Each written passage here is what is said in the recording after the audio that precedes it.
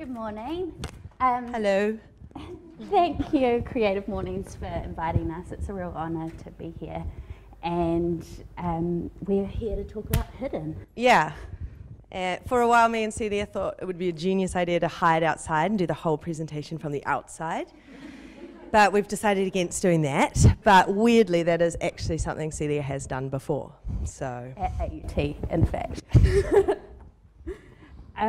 my name's Ella, and my hidden talent is I'm an opera singer. And my name's Celia, and my hidden talent is that I speak 4 languages. Quirky fact. Quirky fact. We're all about the facts today. And buttons. So Celery and Hidden are quite closely linked. I mean, for us, we identify Hidden about really seeing potential in unused, unidentified spaces and trying to sort of celebrate that through site-specific design and installation. Yes. So how we started. Celia and I were both working on the Rugby World Cup for my parents, who run Inside Out Productions, and we were working together and just loved each other. We were wonderful together. So we thought maybe we should do something weird and kooky, and Art in the Dark was coming out in its 2nd year, and Celia asked me to do PR for Art in the Dark, which I thought was very strange. So instead, we came up with a big idea of flying a man through the park with 8-metre long angel wings, and he landed in a field of light where I was singing opera, and it was just this sort of epic, really naughty, big idea, because there were thousands of people in the park, and we flew an angel over their heads. It was quite surreal. And after we did that idea, we kind of went, well, now we could do anything, so maybe we should start a company. So it was done. Celery was born in January 2012. The 9th of January.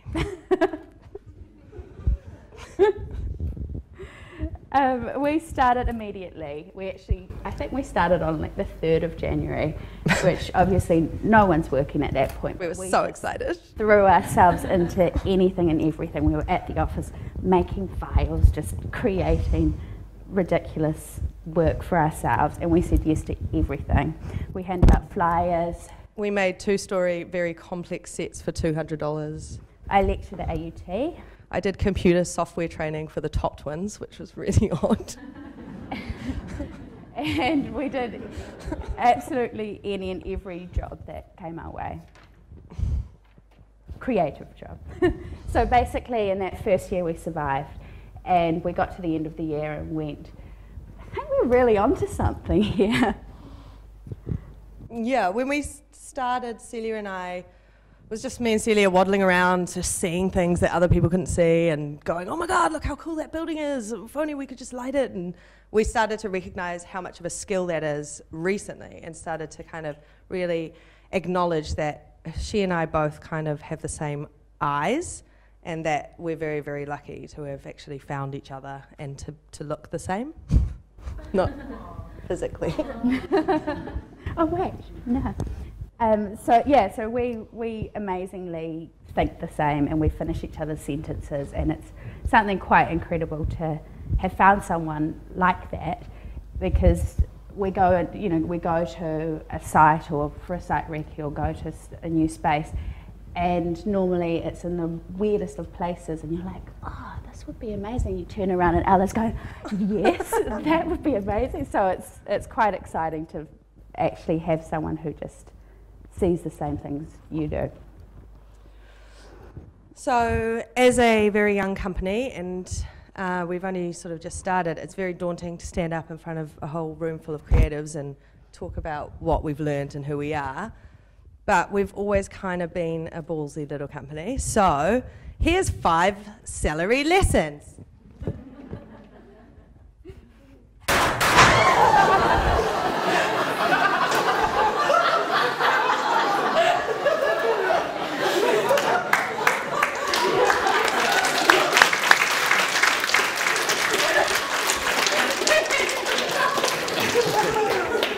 I really weren't sure if that would work. Jokes, AUT jokes. Thanks for letting us do that, AUT. Props to you, that's awesome, thank you. Yes. Yes, lesson one is, well, not lesson one, but just side note, confetti is awesome. Always use confetti. But yeah, you go. 5 lessons. My lessons. Yeah, Celia's got some lessons. So number one, figure out what's important to you. And so when we first started Celery, we sort of sat down together and talked about our priorities for business and for what was really important to us. And our key thing that really came out of it, our key priority, was travel. So yeah, we sort of decided that we'd pay ourselves terrible amounts of money. We paid ourselves $300 a week for the first 6 months, just so that we could be putting money away so that we could travel. It was just really important to us that we went overseas and saw as much as we possibly could to just get inspired. So in the brief time that we've been Celery, we've been overseas. We've been to Wellington's not overseas, but we've been to Wellington 7 times. We've been Sydney 4 times. We've been to Israel, London, Hong Kong, Singapore, Macau, and most of this has been research funded through research grants. But we also have saved up everything. All our profit goes into travelling. We go and we see light festivals and art festivals and go see a whole heap of exhibitions. We've seen shows from all over the world, and we went to a zoo one time, which is pretty cool. We meet with incredible artists, like our big heroes in the industry, and they give us amazing time and amazing influence. So we find that by seeing international works, it makes our work better, and that it's a really important thing that we travel and look outwards and inwards.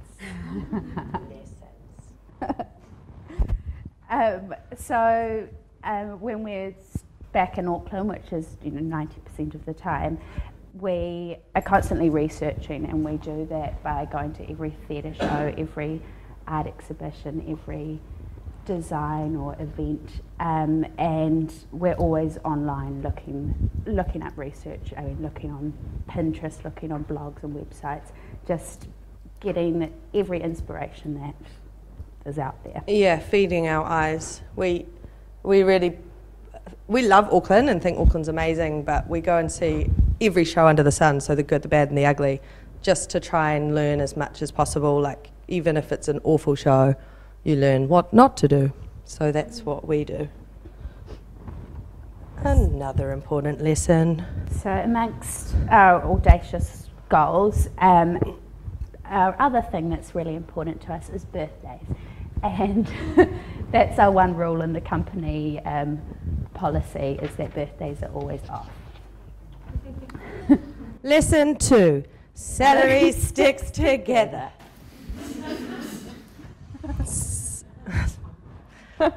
Celia and I have very different skill sets, and we actually took a really long time to discover that, because we thought we were exactly the same with just slightly different hair, and we sort of went around thinking we could do whole jobs completely on our own and not rely on each other to sort of bounce ideas off. And it's only been recently that we've gone, oh, you're the finisher and I'm the starter, you're the designer and I'm the producer, whatever. So it's really nice to sort of celebrate the individual within the company. Oh yeah, that one. So I didn't move it. Sorry guys. So it was when I was sobbing into my paper mache wine glasses that I sort of realised I'm not very good at making props. And it was when I just kept zoning out in the tech talks, and Ella wasn't there, and I was just going, oh my God, why? I just don't know anything about tech language. And that was when it was really clear to us that to know your strengths and to learn your strengths, and that's what, from those lessons, that's something we've learnt to celebrate in the individual, and we've really taken that into our team as Celery Productions. So this is our Celery family, and it's made up of people that can do everything, and we've handpicked them all, and they're just the most incredible team behind us. And it's really about curating your company. That we have the Celery office team who all genuinely manage us. And so they are telling us how to keep on afloat. And we've got our production geniuses and our Art in the Dark family and our techs that really say yes to everything. We did an event recently called A Weird Night Out, and we did it in Imperial Lane. We took over Imperial Lane, and one of the biggest problems was trying to get the fire approved, because we had 900 people in the building and they were saying no, which is ridiculous. So we built a stage over the fire exit, so we had a 2-metre high stage, so that people, if there was a fire, would run underneath the stage to get out. And it was just one of those like really clever ideas that our team sort of came up with and executed, which we were very impressed with, because it's that never accepting no for an answer that I think was, which we've surrounded ourselves with, which is awesome. Yeah, so surround yourself with yes people is essentially the key to that. Number 3 lesson. People will get on board with a good idea. So this is where I do this fancy thing. And we go, this is a good idea. So Art in the Dark is sort of a prime example for us of what like sheer passion and determination can make. Art in the Dark actually started here as my honours research project, and it really was just this small group of friends that made this happen essentially, and it was just about talking so passionately to our community, to the local board members and to artists and businesses, and just getting people on board, and people will get on board with a good idea.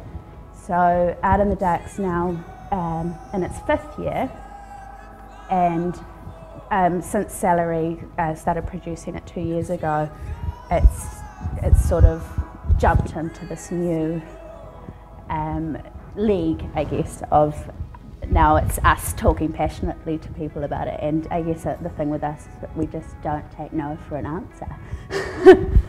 So. Okay, that's the end of that, sorry.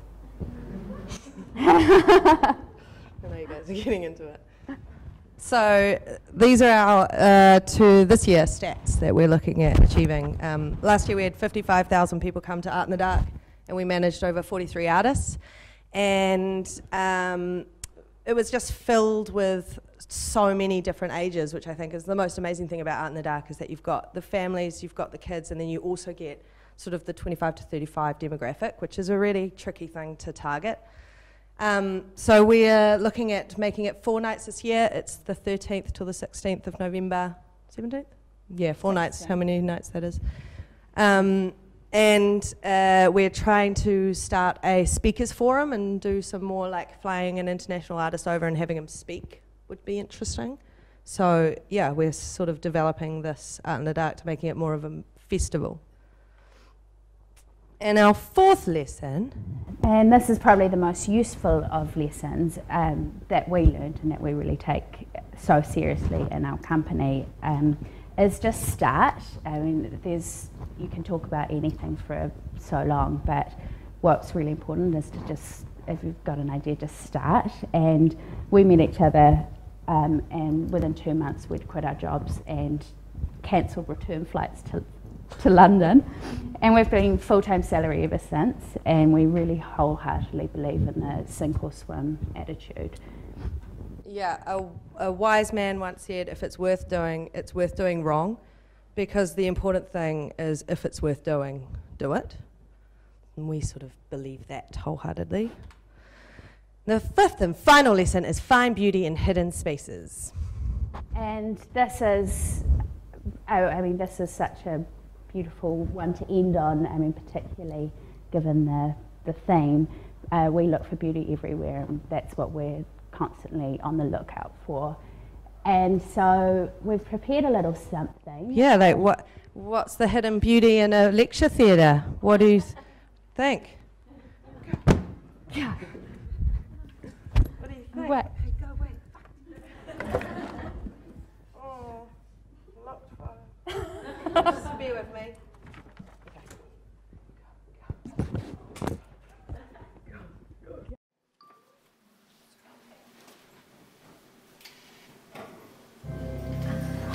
Go,